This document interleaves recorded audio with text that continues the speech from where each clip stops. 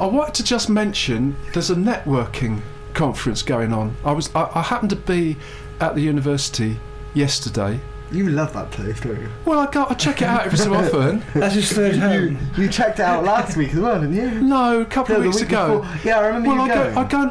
I do try and pick up an actual copy of Expose. It is very interesting, Expose, and they do. I think they're supposed to do one every fortnight. So maybe you're thinking about going back to university at your own age. Maybe, but they don't. You see, it's all very focused now. Universities, they don't do sort of evening courses in something interesting that people might turn up for 6 weeks. They do MSc courses for 20 grand a time, that sort of thing. Yeah, but you seem which is a bit wasted on. You seem to be terribly interested in university. Well, I am interested. Yeah, no, I think universities are very significant, and also You okay, John? Yeah. What's going on at the moment? They're at a phase, I think, where they've spent the money on the buildings, which has got them to another level. It's not just the buildings, obviously, but their reputation has gone up. But now I don't know how the buildings are being paid for, or how many years they think they've got to pay it off. And it just seems to me it's a lot of if it is all being done through fees on degrees, is the amount they have been spending and are still spending. There's a new building going up which is a 50 million project, which probably is going to get a lot of research funding, but it just seems there's a tension in the place at the moment, I think, because they're talking about the professional services being reduced or rationalised in some way. Anyway, look, we're going a bit off topic, because what I thought was, as I've understood the agenda, between 10 and 10:30 there's a talk about wireless cities, wireless cities, yes, by a couple of people from Cambridge, and I've done a bit of googling, and they've worked on Wi-Fi coverage of a cycling event. I'd like to be there, really. Well, we had a cycling event in Exeter, didn't we? Pity that. We had the tour. I think ours was the tour of Britain, and the tour of France for some reason goes to Cambridge. This wireless city sounds interesting. Well, yeah, very interesting. I've sent a tweet on it's NWS43. If you look for the hashtag NWS43, I'm sure they will. Well, I'm sure they're looking at it. I'm just mentioning this to our listeners, right? Because at the moment we've got another 20 minutes to magically make a connection between FM radio and the Twitter land or the conference. I'm sure there are people even now live blogging the wireless city, wouldn't you think? There are. He doesn't look convinced. Including you. Well, I can't live blog what's happening on. Oh, look, 2 new results. Somebody wants help with their Open University research project, and there's career development.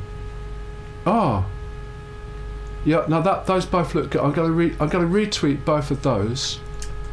I am Will789GB. We do debate that sometimes, folks. Well, yeah, I know, JD. You think I should have a better sense of my own identity? I know. No. Which planet are you on? Go on. That would mean you don't think very much of my identity, JD. What do you think of my identity? Well, you are John Mayhew, aren't you? Yeah, I'm just at Jonathan Mayhew. Which is a very good identity. I'm not Jonathan Mayhew 1993 or anything like that. I'm just at Jonathan Mayhew. That's my personal account. And can I just make something very, very clear? Yes. I don't know where it's Go a bit close to the microphone. I don't know where it's from. No. But I decided that if you Google my name, Jonathan Mayhew, that's JONATHAN MAHY into Google, yep. I'm actually. My Twitter page is there. Loads of images are there of me, and it's all on top of Google. Most people pay thousands of pounds to be on top of Google. I've actually. Oh yes. Do it now. Well, I will. John, I won't do it now because I'm trying to stay part of the wireless city. You know, at this time, this crucial time between 10 and 10:30. But you've done very well. Yeah, well, to be top of the result. There must be there must be at least 4 or 5 other Jonathan Maheys on the planet who are very upset by this news. Well, yeah, because I haven't paid any money to be on top of Google. No. So it's no. Well, we'll keep at it. You see. Yes. We'll keep at it, and we'll keep all these. But at the moment, we're going with #NWS 43, because if they're talking about a wireless city, there's hope for the wireless studio, which is what we really. Well, we find the cables very reliable, generally speaking. Oh, I don't. Well, okay. Right, no, John. Can I just say this is? Well, I will say it's Phonic FM 106.8 with a fabulous studio. It's an FM studio. Yes, okay. The CD players have worked really well. The studio is fabulous, may I say? But me personally, I prefer wireless things. Is that?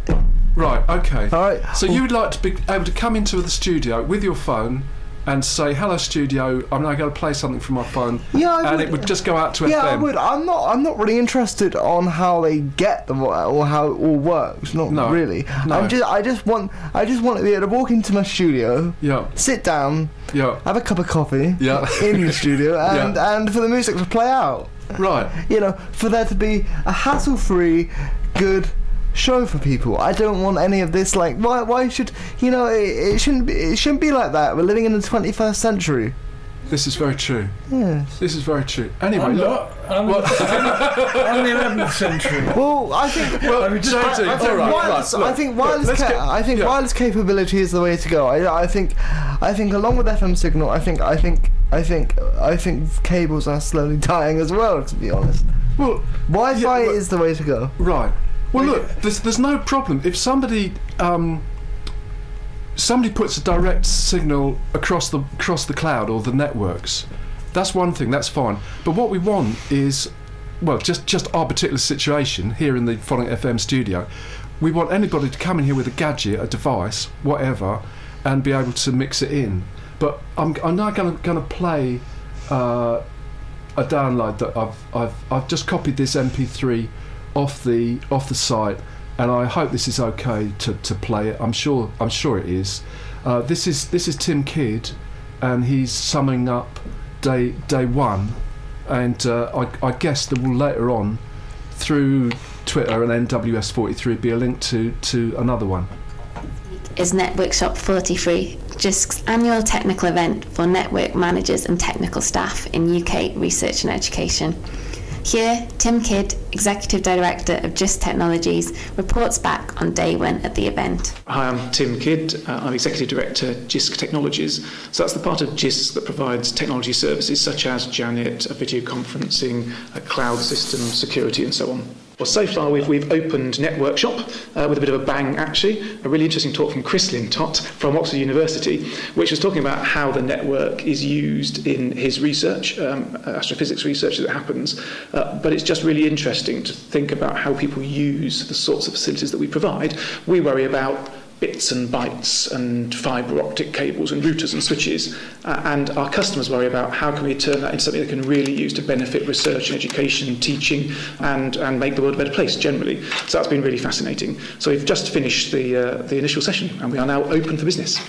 The one thing I want to get to is information security. It's one of the things I think that's a really key thread for many of our customers. Universities and colleges and our research users are all concerned about how to make sure that information is kept secure. And we live in a world that more and more wants to open things up and show people stuff, give access to data, and at the same time we have to make sure that we really are genuinely taking care of it. I think it's a matter which exercises lots of minds, and of course if you get it wrong, can cause an awful lot of time and effort and cost, as we see in the press fairly often nowadays. The key areas that I hope Network Shop this year will help our customers with. There's a number of areas. Clearly there's lots of funding uncertainty in the sectors at the moment, and the general election is only heightening our view of what may or may not happen next. And so what we can do from a GIST perspective is provide people with the tools to make it easier to provide services that are more cost effective, more efficient, and do the sorts of things they need to do without spending so much money on it. So that's really one of the key things. How do we help people save money and provide the right high quality, brilliant service that they need? And then I think there's another thread that's really key for people, which is security, cybersecurity. It's in everybody's minds, it's in everybody's lips. There's not a day goes by without some expose or discussion in the newspapers about cybersecurity issues. And we all know that cybersecurity is becoming more and more important, that people are targeting more and more websites and so on to try and make a point and all those sorts of things they do. So a lot of the work that we do from GIST Technologies' perspective helps our customers to navigate their way through that, gives them solutions to help them do things more effectively and efficiently, and help them to offset the issues that cybersecurity can bring. So there's lots of stuff around that over the next couple of days, actually. And then I think the third area possibly links those two together a bit, which is all about cloud service delivery. So how can we ensure that we've got services that are good price, easy to access, navigate your way through all the issues to do with public procurement directives, European public legislation, so that you can get the right service at the right cost quickly and effectively. And again, we have lots of options for people with that, and lots of discussions and exhibitors here over the next couple of days who will be helping our university and college colleagues to find their way through that particular maze. So that was yesterday, and I don't know what else is going to turn up. There's no new tweets that I can see coming through relating to us, but that's all right. We can follow it up during. Well, John, I don't see why, if there's something going on in Exeter, we can't sort of link Phonic in with it, and they might respond, but maybe it'll come later. I think it might be good for Phonic. I think they would appreciate the thumbs up, you know. Yeah. Later today, there's a talk from somebody from the Met Office, I noticed, about big data. So we could follow that up in Exeter any time, I guess. So if there are people there, or anybody listening knows people at this networking conference, we can follow up the conversation at a later date. Yes. Twitter isn't instant, actually. It's quite slow sometimes, we find. What? So when you do a tweet wheel, it doesn't go straight out there. Oh, it goes out there, but nothing happens. But then, that might later, be because something else happens. That might be because people are not on Twitter at the same time as you. No, they're not. Maybe they're in different countries. Maybe when you tweet, they're sound asleep, or they might be doing something. Well, yes. You know. Yeah, perhaps we have to tweet it again. Well, later on. Maybe they've got so many tweets that they've just not seen. Whatever your name is. Yeah, exactly. Well, maybe they've sort of come to a face-to-face event and they're talking to each other. That's always quite possible.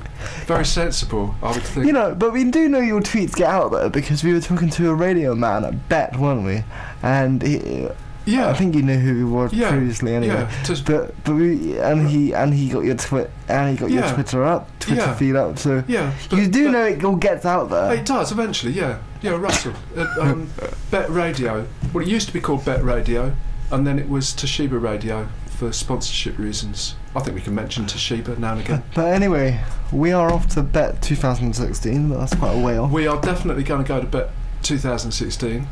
And we're also going to go to the Gadget Show, which is next week, next Thursday. We are off to the Gadget Show, which will be quite an experience, I suppose. We might be able to report on certain radio equipment. Yeah. Well, encouraged. If this wireless city is a real idea, then not only is there a wireless radio studio, but there must be a wireless TV studio as well. Yeah. So we'll look out for how they do that. Because the Gadget Show, just to be honest about it, they show off these gadgets, but they never show their edit suite or how they get stuff on the TV signal, do they? That's still a mystery. Well, some things they probably like to keep secretive. Otherwise, people would be. What let's do is follow that big cable. It goes out to a van outside. Oh, that's what it is. So you think we should study the van? You study the van. That's what we did when it came to Selhane. Right. You study the van and then you go back in. Then you follow the line back in. Okay. Okay. Well, I'm sure the Gadget Show and the Gadget Show Live, they're both. It's all going to be very helpful to us. Mm-hmm. But I'm just saying, this idea of a wireless city. In Exeter's case, let's include the campus. Because it's not that far away, is it?